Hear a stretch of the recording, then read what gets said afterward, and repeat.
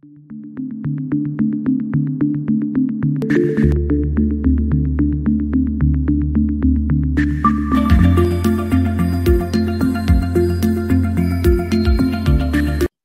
to Biztech's Technology Show, the show where we feature tech companies operating across Asia, talking about their solutions and how they make a difference to their customers' businesses.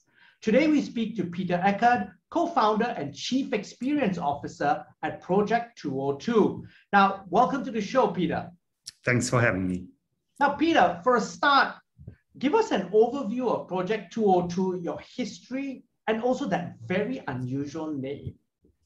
Yes, I do my best. projekt202 was founded in 2003, and it is our belief that technology is ever evolving, and therefore we thought it will be a never-ending project for us. And so we chose the name Project as the company name, and then 202 stands for two and two friends coming together to get the company off the ground. Our services are all about customer experience definition, customer experience design and development, and customer experience go-to-market services. When did you decide and why did you decide to come to Asia? Because you've set up an office first in Colombia, your first one out of the US.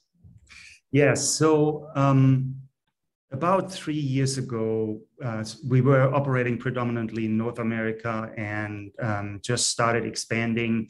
We just had acquired a small group inside the east part of the US. And we started getting requests from this region to help creating better experiences for some large companies. And so we were trying to deliver on our services promise from the US, which it became quickly clear that it's very difficult to do this over a time gap of 12 hours. So we decided to invest and double down and go to this region. And I'm kind of spearheading that movement for us. Okay, and give us some insights into your scope of products and services or that you offer in Asia. Well, our service offering is kind of end-to-end if the businesses that we're engaging with have a larger customer experience challenge. Most businesses that come to us, they have some problem identified in any of their customer experiences or in their larger strategy for their customers. And in that end-to-end kind of scenario, we do everything from understanding what the core problem is and what the core customer needs are, and then designing and creating new innovation, build it. So we do the actual building of these products and then help go to market with it. So that service offering is the same anywhere we go because it's a people business. All we do is like imagine new things, build new things, and we can do this pretty much in any city on the planet if we want to. Okay, and I'm going to come back to you a little bit about that, but which are the customer segments that you actually service and who are your key clients currently? So we have 250 projects at any given time where we're trying to address some customer experience problems. We are basically in every industry. And the reason for this is the problem statement around customer experience is so brand new. It's maybe only 15, 20 years old. It didn't exist before then. The problem statement is so new that many of these larger organizations struggle to curate all their experiences throughout the whole business. So think about a big company that has retail environments, that has online services, that has like mobile apps. These are all experience touch points for the exactly same customer. Yet these businesses treat them as separate things. So it's disconnected and disjointed. So whenever we have an experience that doesn't seem seamless, that's when we come in and help addressing those things and kind of bridge the gap.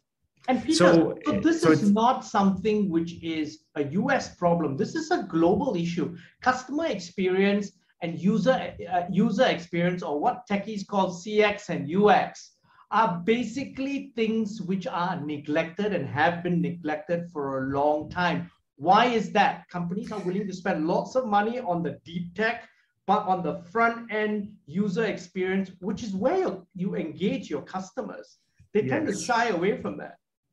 Yeah, so there's like two major things about this, what you're just describing. So number one is it's misunderstood what CX or UX actually is. It's seen as this visual improvement of things, or a little bit of magic sprinkled on top, some sizzle and coolness factor. It's completely misunderstood what this domain can provide for you as a business, and how it enables you to have better innovation, how it enables you to run your operations more smoothly, how it avoids having R&D waste, and so the market as a whole doesn't understand it very well because it's so young. The other problem is, for the longest time, technology companies come to these businesses and tell them that they need to invest into technology. And so most organizations start with the idea of technology, then try to adopt the technology within their own business and change the business access to the technology.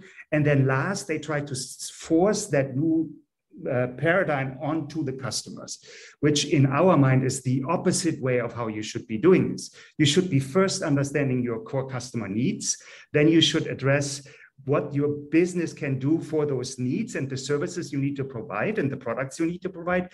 And then you should choose the technology that will enable those experiences and let those experiences come to life. The problem is that there's many technology companies out there that are trying to still do it the old way, buy technology and the rest will be easy, So then how do you get them to change their mindsets? Because as I said, this is not a problem that has not been identified, and it is a global problem among large companies. So when we started this, like almost 20 years ago, the conversation was very difficult because this was so brand new, and when we base a lot of things in behavioral science of customers, so what they do and how they behave and why they do it, and so nobody really was looking at this at that time. Nowadays, there's shining examples where great experiences have delivered great business results. So companies started to notice. So companies starting to wonder, okay, so what are they doing different than we are doing? Why are they performing better? Why is there a disruptor coming out of nowhere? How is that possible? We also have technology. Why is ours not connecting? And so they're starting to ask these questions, and then that's our entry point to have a conversation, which is all around like, well, do you truly understand your customer? It's not just a segmentation. Who are your core customers, and what are their core needs? Many people still have this idea that a feature will address your core need, but it needs to be also addressing emotional needs. It needs to be addressing aspirational needs. So it's a complex proposition, and we now have delightful experiences everywhere in our life. It's the Netflixes of this world, the Grabs of this world that make us all want better experiences, even if we go to work. Yeah, because our expectations have now gone to a completely different level. And because of those brands like Netflix, globally, you turn on a switch and you expect it to magically appear. If it doesn't, that's when you're surprised, because your full expectation is global delivery. Yeah, you got it. And it gets even more complex. We have now some massive projects with large organizations that cannot attract talent anymore because they don't have the right tools for the younger workforces to come into an organization and wanting to stay because the tools are outdated. The technology you provide for people to just get their job done is outdated. So we do a lot of internal customer experiences now. Things that nobody out there really sees. That is for you when you have to get your job done at your office. So it's we call it, we're living in the age of experiences, and the standard keeps rising. And when you have these delightful experiences, you don't want subpar anymore. It's pretty straightforward. Now, Peter, you have clients in financial services. You also have clients in the automotive sector. You work with people like Tesla. Give us some concrete examples of how you've helped your clients. Yeah, so we have, of course, shiny, exciting companies like Disney Plus and Tesla and so on. But if you really peel back the onion, they all have the identical challenge, which is, how do I understand my customer better? How do I understand better how the customer behaves? And how do I give them an experience that will be simple, intuitive, and delightful? And those are kind of the key aspects of this. So you can now go to any industry, any company, and you can ask any business, basically, do you understand your customers well? If you do, then you can give them better experiences. You just need to do the necessary techniques to get it to life. But most businesses actually don't spend time going outside of their own walls to truly understand their customers. They collect a lot of quantitative data, but you also need qualitative data. And without qualitative data, you're basically just guessing what will stick. Okay, so Peter, one of the things that I'm assuming from what you've just told us is actually this. Your teams obviously have to be multidisciplinary. Walk us through your methodology. I mean, how do you actually arrive at what needs to be done? Yeah, so the very first step, and it doesn't take very long, is revealing the actual business reality that a company is in. That is everything from their internal skill set, their strategy, their technology spend and investment, and their competition. And then last but not least, customers. So we're diagnosing essentially a business around those 5 dimensions and discovering what is truly your ailment. Many organizations think they have a problem, but they're only treating the symptoms. And then, we need to get at the underlying problem. From there, it becomes actually very focused because you can be very crisp and fast with your innovation cycles. Now that we know the problem, now we can quickly iterate and design something new. And many times is actually just adjusting existing things. Like we have an experience that is not performing, we just up-level it. We create a better experience on top of the old one, and then we're already helping the business. And then the rest becomes very straightforward agile design and development.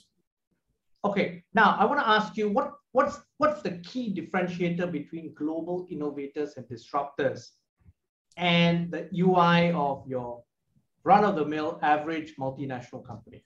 What are some of the secret sauce that they possess that the average company doesn't possess? They have understood that the design domain as a whole is a really important function in their business, and have that unit has some real power. So they have a seat at the table on the highest level. So you can go to Gartner and Forrester, they have this index that they're tracking, and and some other groups as well. Basically, design-led organizations outpace all other organizations by multiple 100 percentage points. Yeah, and Apple is your gold standard of that. Yeah, and so design has real power. They're not baked inside a technology group. Many organizations, even if they invest into experienced design professionals, they anchor them wrong. They don't empower them to actually make real product decisions. They don't let them actually do the necessary research around their customer base. So these shiny examples like Apple have well understood how powerful the design thinking techniques are, and they have these units inside their business with real power. That's really the big difference. Okay, now what advice could you give organizations and governments who are always talking about digitization? And this is a buzzword, especially in Asia now. Digitization, we need to do a leapfrog. We want to future-proof and modernize. So I'm using all these buzzwords. Yeah. So what advice would you give them to really kind of go back to 101 and start? What are the key things they need to look at? Yeah, so digitization or digitalization is in itself not necessarily going to make the business better. What it does is it collects what was manual processes, things on paper, and digitizes them, right? And so you now can do processes a little bit more efficient. You collect the data, you store the data.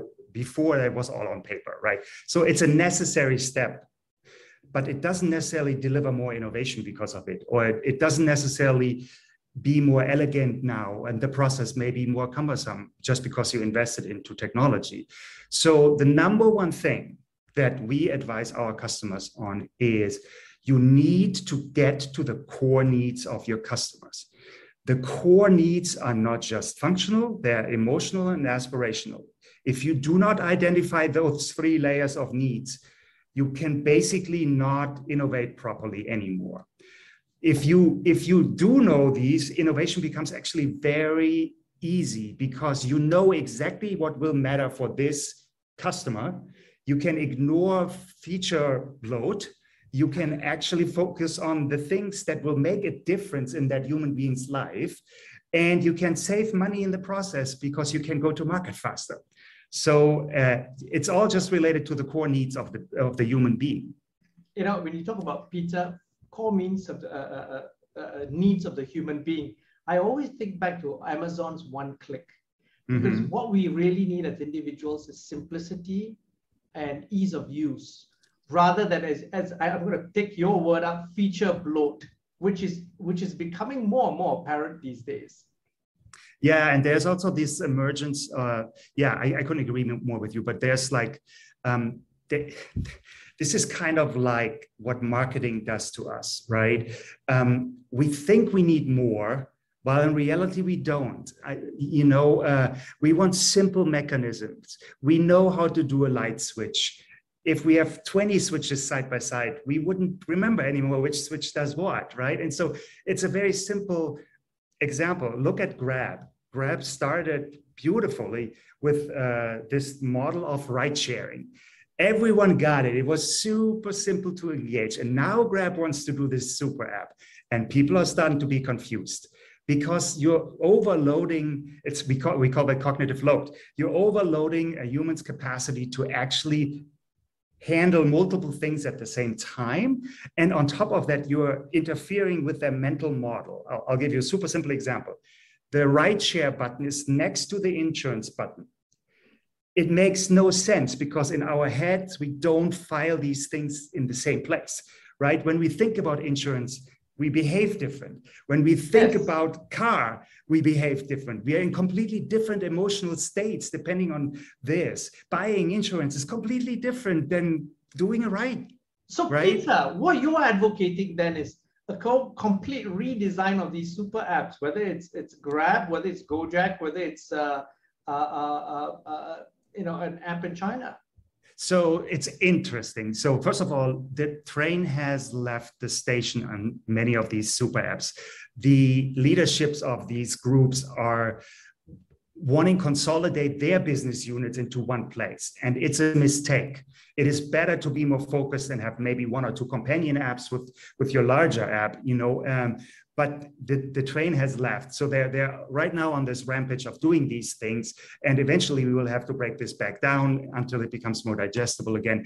It just takes one niche player that focuses again on the thing that really made the difference, which is simplicity. You said it, So in other words, Peter, what you're also then advocating then is the following, which is an interesting thought. In the tech business, there's this whole mindset of, which has been proven in the past from a business model perspective, winner take all. So this is what basically they've all invested in because there will be only maybe two people standing and the rest will die.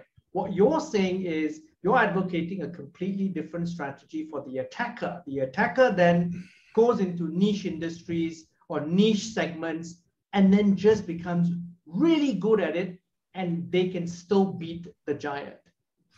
100%. And what is niche actually?